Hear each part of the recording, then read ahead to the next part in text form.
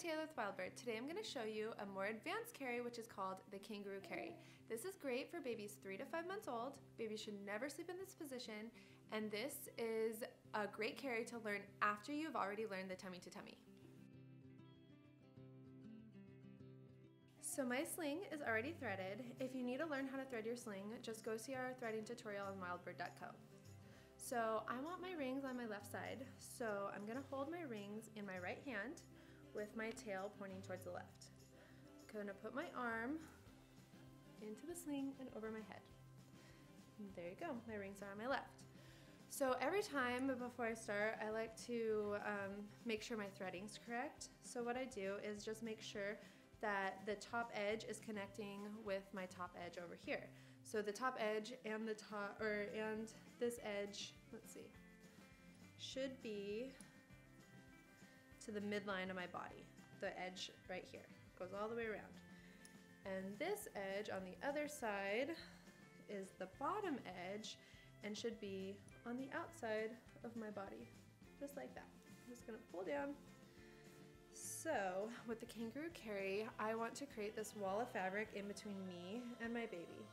So I'm gonna tighten the bottom edge pretty tight against my body to create this wall of fabric.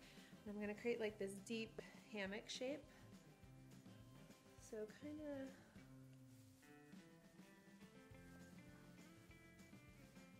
like that. See? Deep hammock.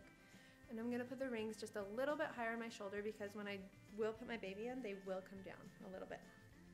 Okay, so ready to grab my baby. This is cute baby Jax. He's gonna be helping us out today.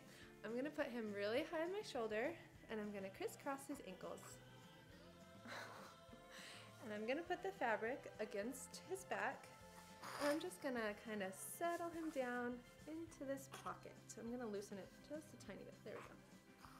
Settle him down into this pocket, just like that. And I'm just gonna kind of bounce to get that fabric all the way around him. And see how there's slack up here? What I'm gonna do is I'm gonna bring the slack from around my back, bring it all the way towards the rings. Then I'm just gonna lift and adjust. Lift and adjust. And I like to pull the sling in the same direction that it's coming from. There we go. That's the kangaroo carry. After you have baby in the carry, make sure you do your safety check.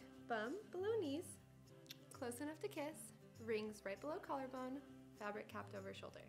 You should always feel comfortable in the sling. If you have any questions, please reach out to us at wildbird.co.